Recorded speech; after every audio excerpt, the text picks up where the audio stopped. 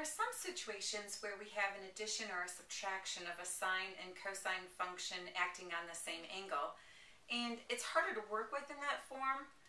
If we could get it where it was just maybe an amplitude change and a phase shift on one of those trig functions and still mean the same thing, it would be much easier to work with, whether we're solving equations or graphing functions or whichever those cases might be.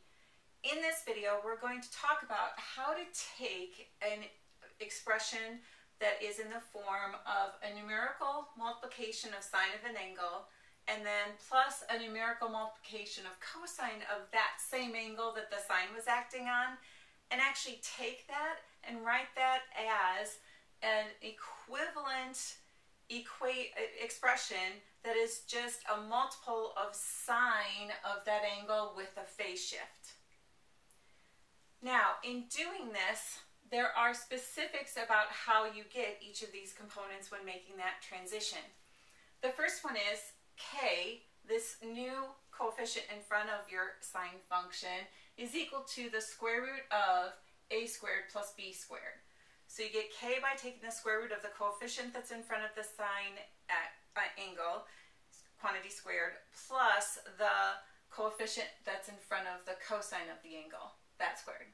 So our k is the square root of a squared plus b squared. Now, alpha, how do we find that angle in the phase shift?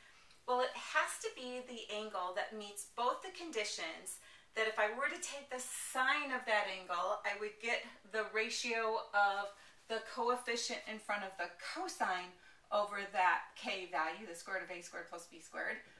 Also, if I took cosine of that angle, it would be the same as the ratio of the coefficient from in front of the sine of the original expression over the square root of a squared plus b squared. So sometimes in different books they might have this a little bit rearranged, and you don't want to get tied too much to a and b as letters in the numerator of these ratios. You just want to think for the sine of the angle for the phase shift, you're going to take the coefficient from in front of the cosine term over the k, and then for the cosine of the angle, you're going to take the coefficient in front of the sine over the term. So you're making this kind of mixture back to the roots where it comes from when we were looking at our identity for actually the sine of the sum of two angles and kind of working backwards on it. But in this, we're not going to develop it, we're just going to show this example. So here it says to graph y equal -1 sine x plus the square root of 3 cosine x by writing it in the form. So I'm going to write this in the form k sine x plus alpha, and then graph this y equal k times the sine of x plus alpha. So let's start by just looking at this expression and bringing it through. So I have my y is equal to, well, that's -1 times sine x plus the square root of 3 times the cosine of x. So here my a is -1 and my b is the square root of 3. So k is going to be the square root of -1 in parentheses squared plus the square root of 3 in parentheses squared. Now remember, you have to follow your order of operations, and you have to make sure that you are careful about realizing that it's -1 quantity squared. So -1 quantity squared is 1, plus the square root of 3 squared is 3, and 1 plus 3 under there is 4.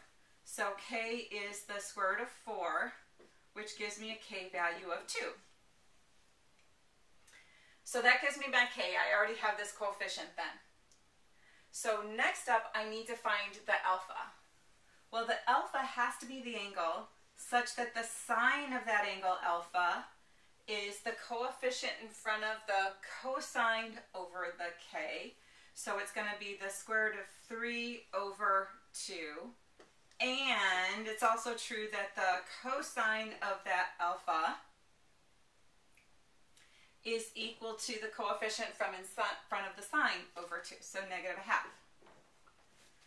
So I want to think, okay, as far as reference angles go, what reference angle will have a cosine ratio of 1/2 and a sine ratio of the square root of 3 over 2? Well, that's a nice angle, that's pi over 3.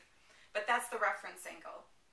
Now, what quadrant does an angle have to be in so that the cosine ratio is negative and the sine ratio is positive? Well, from the origin, like with the unit circle, you would have to go left and up. So it would be in the second quadrant. So the over 3 angle that's in the second quadrant is my alpha being 2 pi over 3.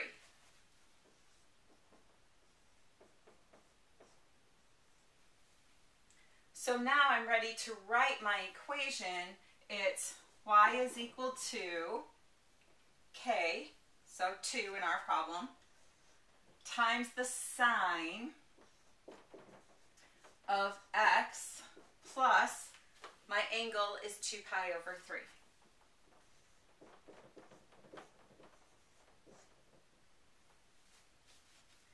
So that made it much easier to graph because we can think back to when we were graphing trig functions and we had our amplitude changes and our phase shifts and all of that.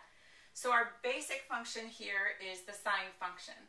So remember, we're going to kind of build off of doing the work with our basic function. So our basic function of sine x, well, sine of 0 is 0, sine of pi over 2 is 1, sine of pi is 0, sine of 3 pi over 2 is negative 1, and sine of 2 pi is 0. So here's our sine of x.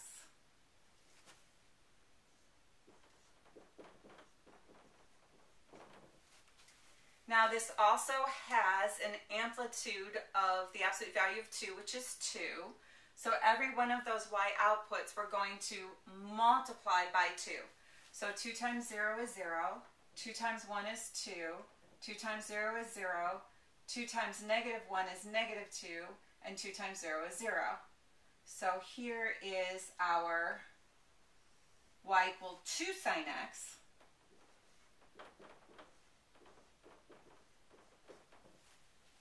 And then the last thing we need to take care of is our phase shift.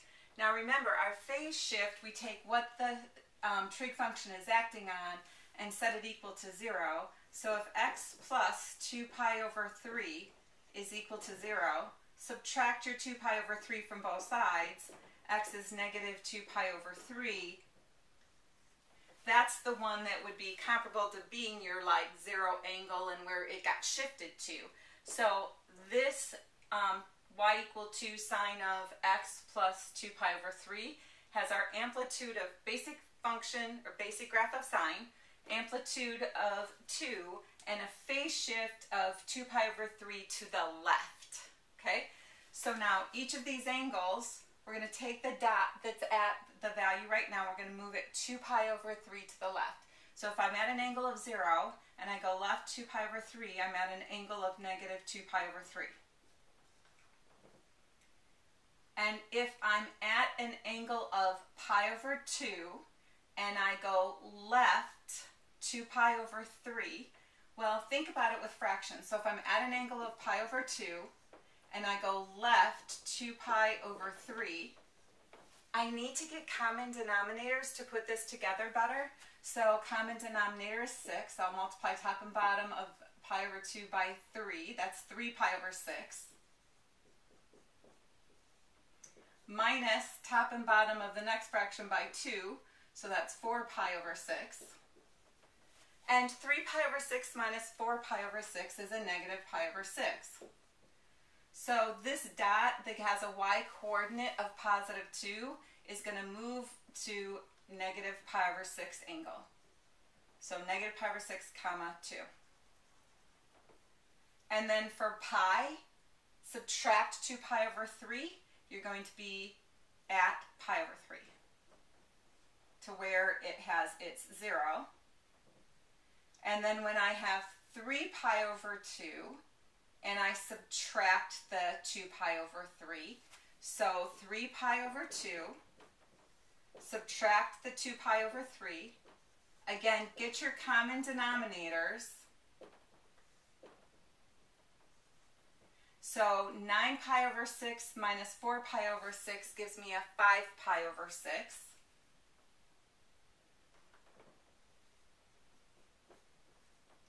That's where I'm going to have the negative 2. And then finally, when I take 2 pi and subtract 2 pi over 3. Well, 2 pi is 6 pi over 3 minus 2 pi over 3 gives me a 4 pi over 3. So I'm going to move that to 4 pi over 3. And that's where it's 0 again. So we have then our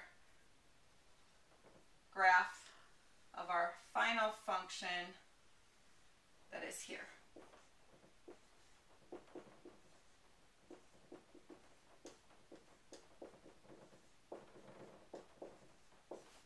So I was able to use all of the information that I'd already gained when I was doing the graphing with my shifts and my amplitude change and all of that by transitioning this two-term with sine and cosine acting on the same angle to amplitude change and phase shift of a sine function.